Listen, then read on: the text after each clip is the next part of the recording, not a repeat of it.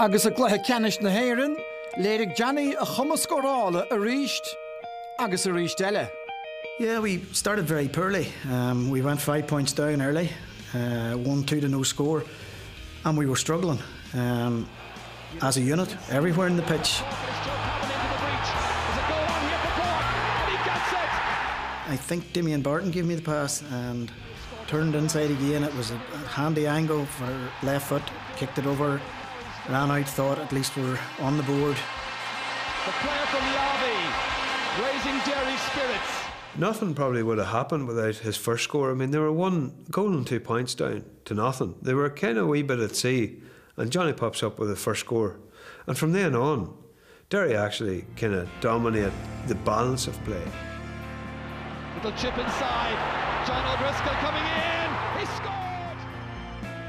Hossie corcaigh teacht arás agus nuair a fuair Johnny and cúilín ag an náam a bhuair sé bhí deireadh faoi bhrú agus bhí an cúilín sin aonta tábhata. The second point came, I suppose, put us 2 ahead. Enda Gormley gave me a quick free, and we were against the breeze, and I forced it with the outside of my left boot, and I really wasn't that happy with it. I was a bit unsure of it, but as luck would have it, everything was running for me at that stage, and I went over.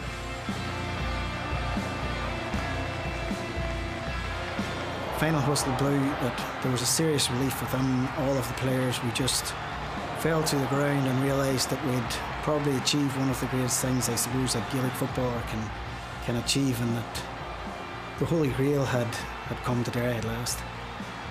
We grew up together. We went to university together. We played Sigerton, we played Fitzgibbon together, we played at St Pat's together, we played at club level together, we played underage together. You know, and then you end up winning an All-Ireland, and your brother's at full forward, and one of your best friends is at right half back. Of course, it's fantastic. Tréistá chontae an chéadchraobh a bhuachtint, bu bheag ná fuair an cinniúnach an ceannas fearir Johnny. I suppose the aftermath was one of euphoria. Players went to Quinn's bar outside, and I think I didn't get out of that bar until 8:30. I nearly missed the Sunday game. We got a Garda escort across Dublin to the Sunday game. What then? Your choice for man of the match? Well, I picked a small man with a big heart, Johnny McGurk.